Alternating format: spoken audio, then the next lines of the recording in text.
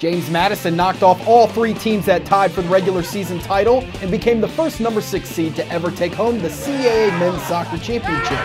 The Dukes got past top-seeded Delaware 1-0 in the finals as Connor Coward scored the game's lone goal in the 21st minute, and goalkeeper Kyle Morton recorded his 3rd consecutive shutout. The CAA title was the first for JMU since 2001 and came in the final season for legendary coach Tom Martin.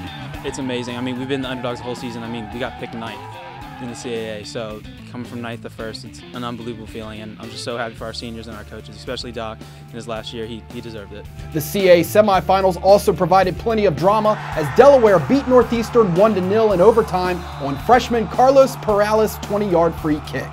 Sampson lurking in the back end. Here it comes. It's going to be a shot. Oh!